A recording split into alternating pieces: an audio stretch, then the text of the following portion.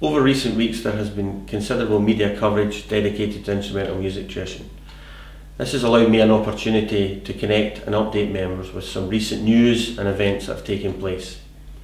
On the news front, in line with our ongoing campaign to establish free tuition for instrumental music, on the 11th of September I gave evidence on behalf of the EIS to Scottish Parliament's Education and Cultural Committee.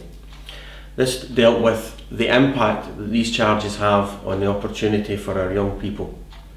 On the event side of things, on Thursday the 20th of September, our Vice Convener Kurt Richardson gave a presentation at the Scottish Learning Festival. This was a fantastic opportunity to showcase some of Scotland's young musical talent, but more importantly, to highlight the tremendous work taking place by our instrumental teachers in Scotland. On more general issues, as a network, we are looking at a number of issues to progress and take forward.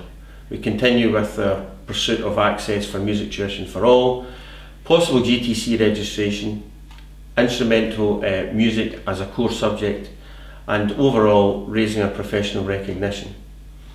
We would welcome any comments or views that you have, and if you so wish, please get in touch with us. All details are available on the website, and I would also ask you to take this time to have a look at the EIS Charter for Instrumental Music. Thank you.